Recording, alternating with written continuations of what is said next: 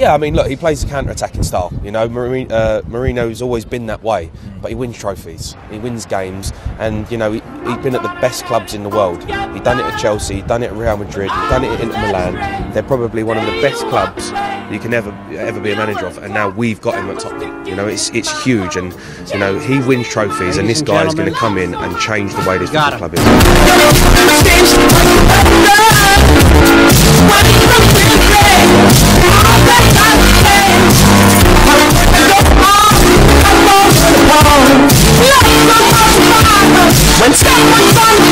They are banter FC right now. There you go. You can't wait to get stuck into Arsenal. They We're talking are Sheffield United. banter FC.